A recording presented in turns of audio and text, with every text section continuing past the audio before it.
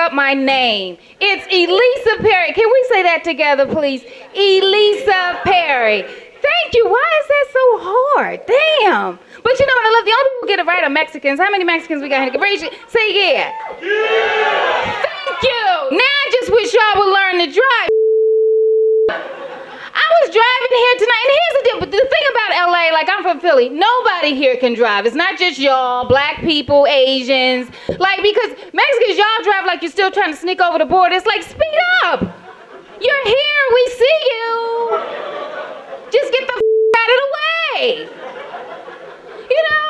And Asians, I have one thing to say. Open your eyes. How about that one? How about that one? You know, and then gay men, they kill me because, listen, I'm sorry. How you gonna cuss me out in a Mini Cooper?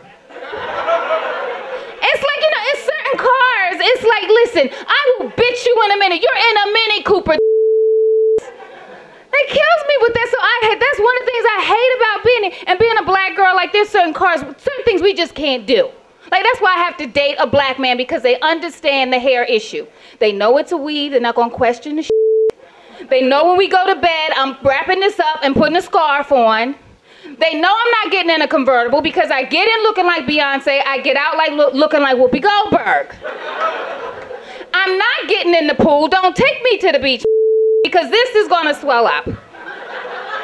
It's just not gonna work. You know what I'm saying? Like, and black men understand that. White men gotta pull on your shit. So, how do you put that in? Don't worry about it.